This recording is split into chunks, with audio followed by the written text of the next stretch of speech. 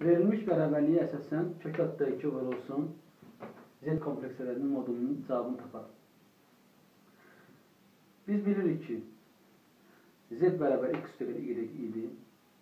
Deməli, burada Z-in yerinə yazıram x üstəgəl y, çıx 1, üstəgəl bu Z-in yerinə x üstəgəl y, bərabər 2 üstəgəl 3y.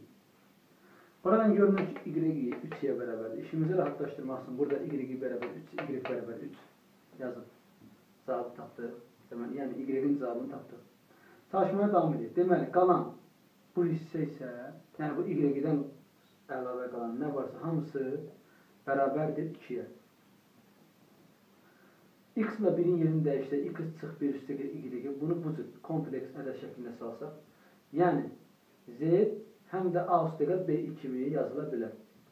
Yəni x çıx 1 A-nın yerində dayanır, y isə B-nin yerində dayanır.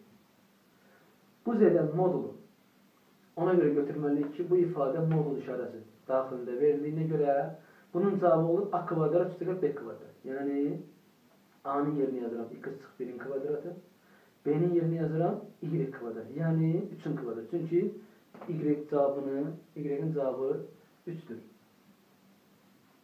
Çalışmaya davam edesek, 2'ni keçirdik, bu tərəfə 2 çıx x yazırıq. Hər tərəfi mötəriziyal kvadrata yüksəldirik.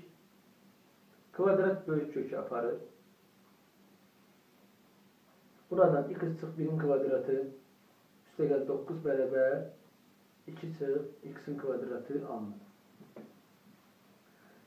Düsturu 2 ədədin fərqinin kvadratı kimi açsaq, x kvadrat çıx 2 x üstəgəl 9 bərabər, bunu da yenə bu ifadəni cəm düsturu kimi, fərqinin kvadratı kimi açsaq, 4 çıx 4x üstəgəl x kvadrat. X kvadratlar islah olur. Qalır 2 mənfi 2x. 4x-i keçirdirəm bərabərliyin sol tərəfinə, olur üstəgəl 4x. 1 və 9 edir 10. 10 da keçiriləndə sağ tərəfə olur mənfi 10, yəni 4 çıx 10. Buradan alınır 2x bərabər mənfi 6. Çalışmaya buradan davam edək.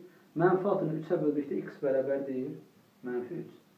Bizdən bu ifadəni tapmamızı istəyir. Kök altda 2 vurursun, z bərabər kök altda 2 vur. Bunun cavabı kök altda x kvadrat üstəgəl y kvadrat olduğundan yenidən olur kök altda 2 vur. X-in yerinə mənfi 3 yazırıq.